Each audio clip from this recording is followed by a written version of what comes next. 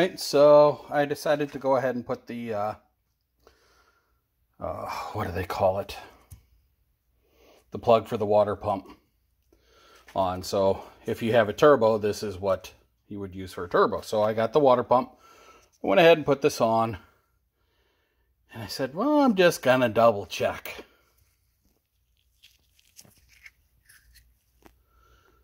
That's not a closed off one. See how that's closed off? So that's the one they sent me. So that's for a turbo model. So I'll just reuse this one.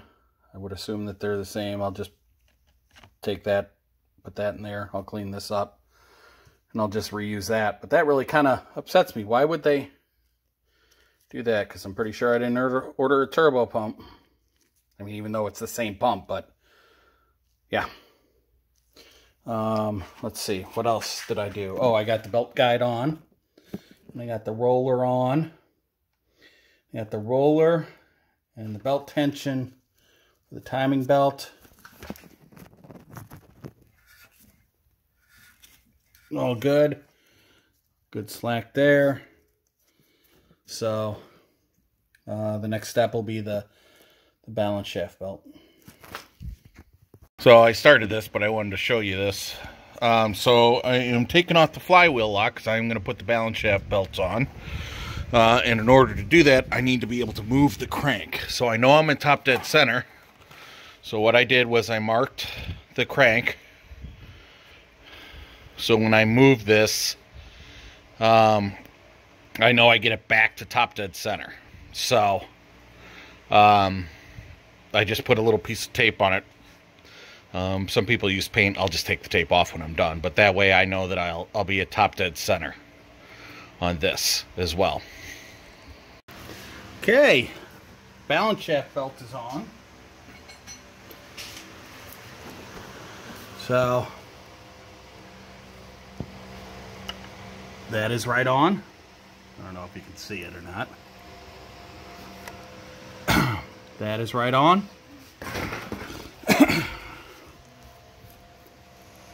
That one is right on. My tape is marked, is lined up. And I also checked the OT mark in there. So everything should be perfectly timed and tensioned. So that is that.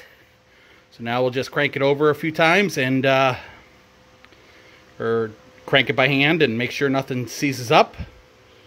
And I know it'll be done. So before I start cranking it, I forgot I got to put the idler pulley on. So you'll notice I got a feeler gauge there that needs to be 0.5 millimeter gap in between the belt and the pulley. And then this is supposed to be just touching barely the belt. It's supposed to bow out 0.1 millimeters. So, as you can see, it can still spin. I need just to tighten it down. But, yep, I think that'll be good. Alright, so, cranked everything by hand.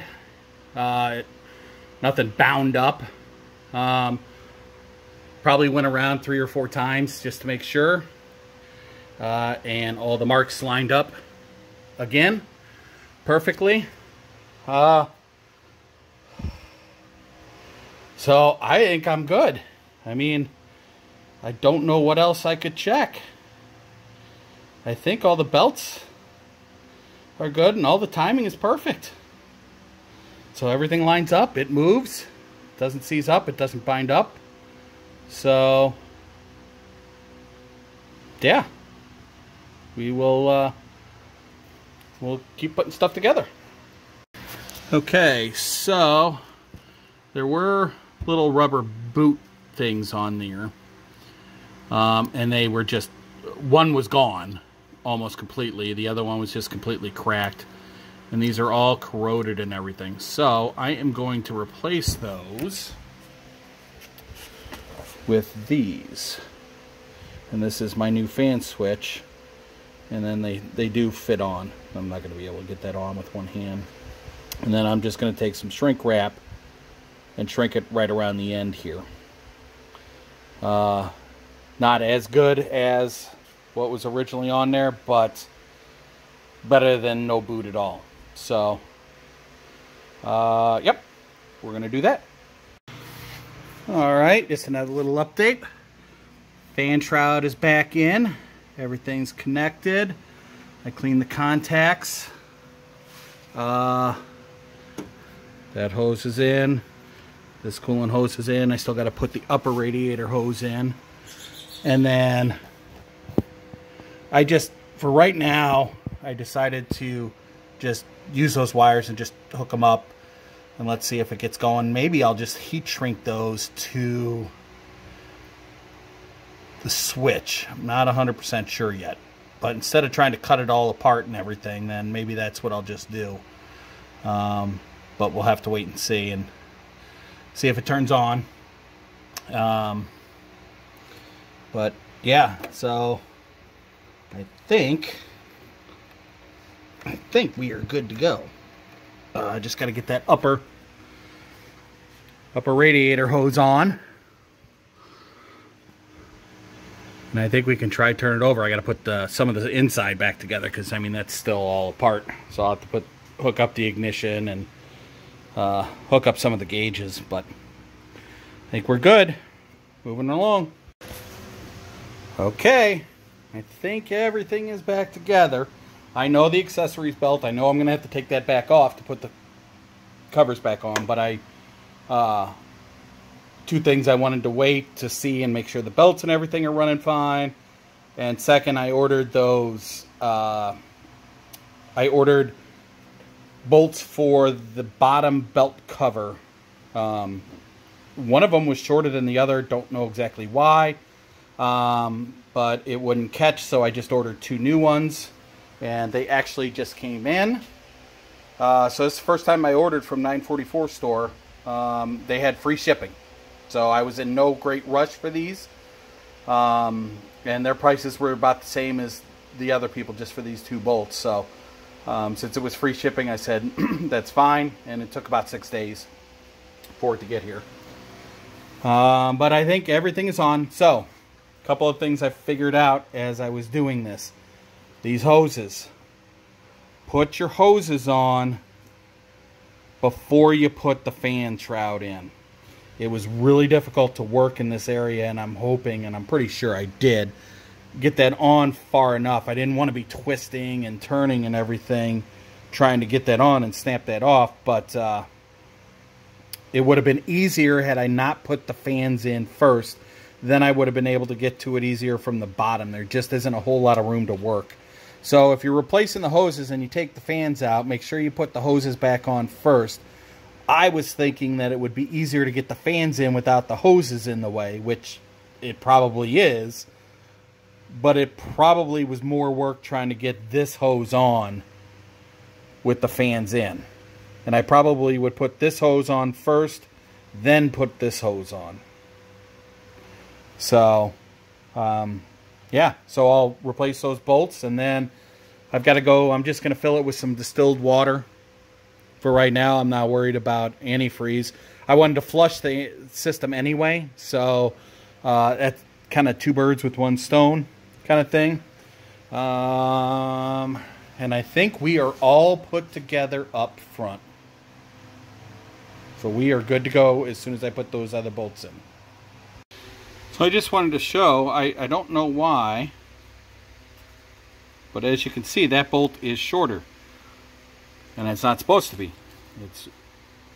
It's the same size bolt for both locations. So I don't know why that, if that snapped off, if it's inside the engine. I hope not, but yeah, I don't know. So it's kind of weird because I took the other long bolt that I have actually in the car and I put it into both holes and it went in both holes. So that isn't stuck in the threads, because if it was, that wouldn't be able to seat all the way. So I don't know. So I'm just replacing both bolts. Well, that turn signal works. So I got the battery hooked up, got the starter put in, got everything in front. It's interesting that turn signal is on. Unless... I had my hazards on. So, all right. I think I'm going to put this on the tripod. Get the fire extinguisher ready.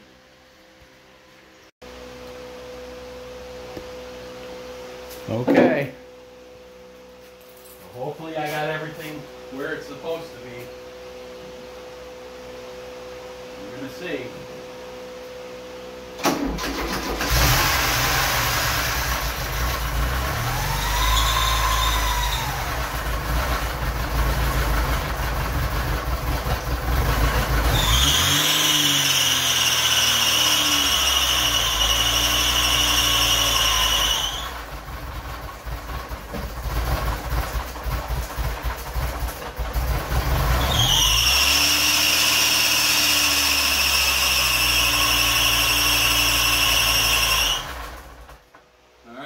Sounds like I got one of the belts too tight. I'm wondering if it's that accessory belt. So I'm going to loosen that up a little bit. We're going to try it again. Alright, so we loosened up the auxiliary belt, or the accessory belt. Try that again. What?